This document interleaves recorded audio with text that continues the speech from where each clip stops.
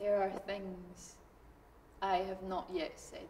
I hide them between heaviness like flowers pressed, unspoiled until spoken. I keep them in their wrappings like a crease would curse their Sunday best.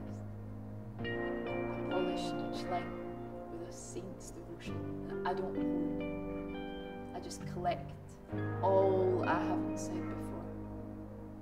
You'll be the first to know when I throw the safe open, you who expect to be addressed.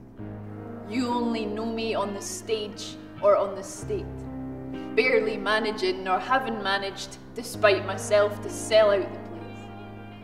The middle of the road is gridlocked with you lot, and I'm not allowed to cross or change pace. Tell me why you need inspiration anyway.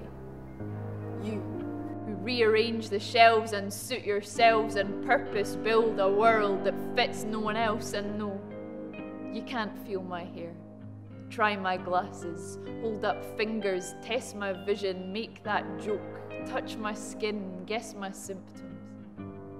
You can't call me a name other than the one I was given.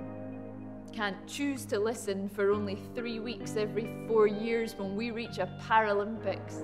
You can't keep watching me without really seeing you. There are things I haven't said yet, but I'm sitting on the manuscript.